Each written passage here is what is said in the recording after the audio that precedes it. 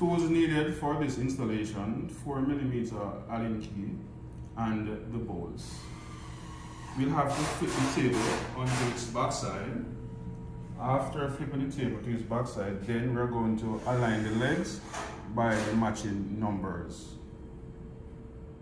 After aligning legs, then we're going to insert the screws by just simply lifting and locating those inserts, and then after we're going to gently tighten the screws until they are tight. But it's very important not to over tighten the bolts.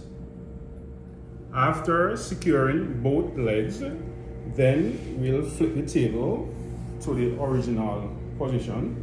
If the table is not stable, then you'll have to adjust the levelers to ensure that the table is not rocking.